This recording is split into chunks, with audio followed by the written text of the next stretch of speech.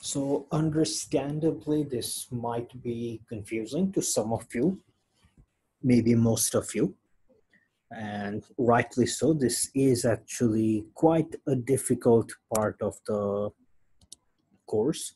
So let's see if we can simplify things by drawing this graphically.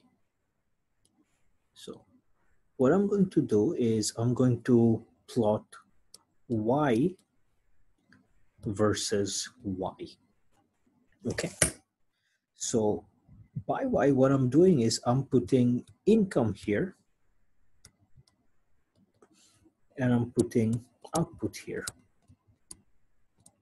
Now, if you remember the discussion from our previous lecture on GDP, where we used the income approach to calculate GDP, you will remember that income and output will always be the same.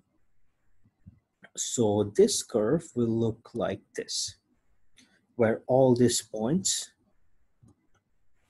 are the same. So if this is 10, this is 10,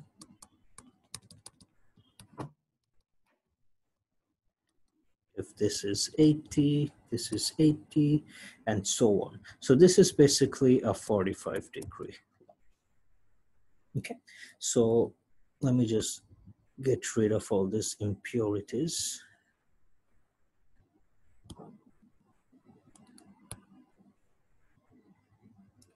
Oops. Okay, so we have this. Along with this, what I also want to do is I want to draw the demand curve as a function of income. Now, what do we know about demand? Demand curve was C plus I plus G. And when we simplified this, what we had was C naught plus C1 y minus t plus I plus G. Okay. Now, so we have Z here, we have Y here, Z in terms of Y. If we plot this, what we are going to get, notice that there is an autonomous spending part. So this equation is not going to start from the origin. It's going to start from somewhere up here.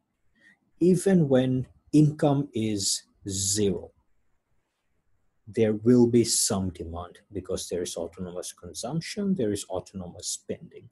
So we're going to start from here, and this is what the demand function is going to look like. Let's call this Z. Okay.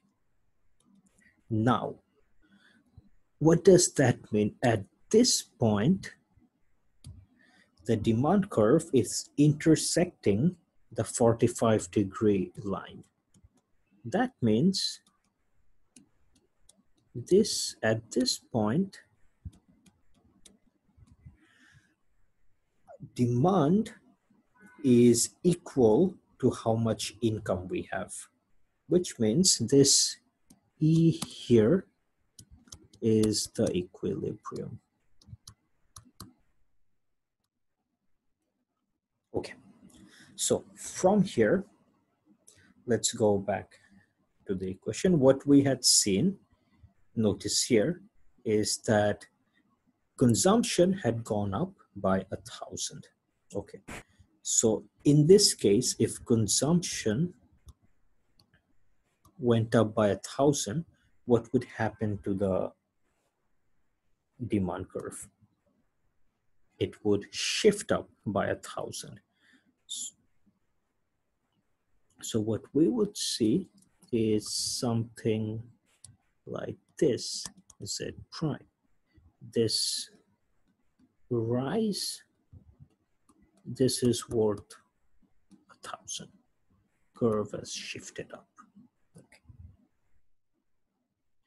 And this is now the new equilibrium. Let me go back to the red ink. E prime, the new equilibrium. So let's see what's happened here. Okay, so notice what has happened? Consumption had gone up by 1,000. This is the rise. This, that is the rise. But because of this rise in consumption of 1,000, by how much has our output gone up? By this much. So, and it should be obvious that this distance is smaller than this distance.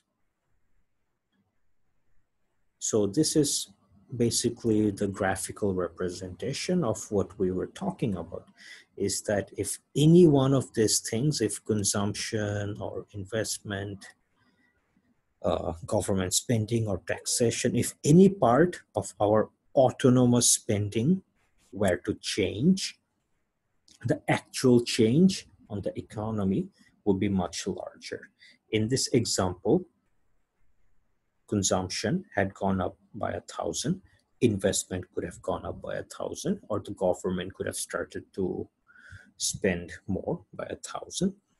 But because of that, first thing that happened is that the demand curve shifted up, which meant that the autonomous spending part became larger. But what also happened is that output in the economy increased, and it did not increase by 1,000, it increased by 4,000.